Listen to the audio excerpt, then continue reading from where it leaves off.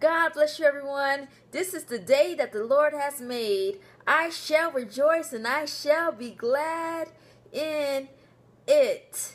Now, have you ever just been in that place where you just felt like your situation is hopeless? Well, I'm here to encourage you today, to tell you to offer up the sacrifice of praise and offer up the sacrifice of thanksgiving.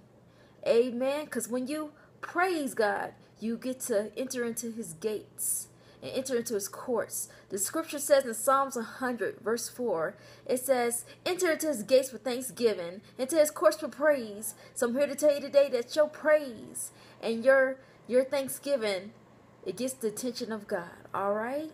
Now I want to encourage you today, and I just want to give you scripture today. It's coming from Psalms 81 verse 1. It says, sing out loud to God, our strength.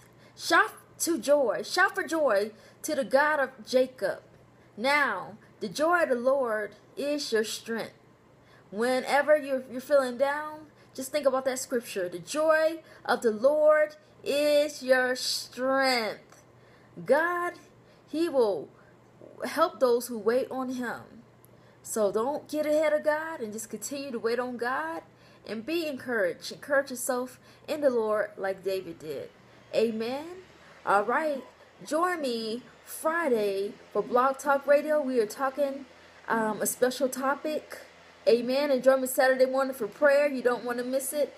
And also join me Monday morning for a conference call. You be blessed, and I love you with the love of the Lord. And I'll see you tomorrow with the next scripture today. God bless.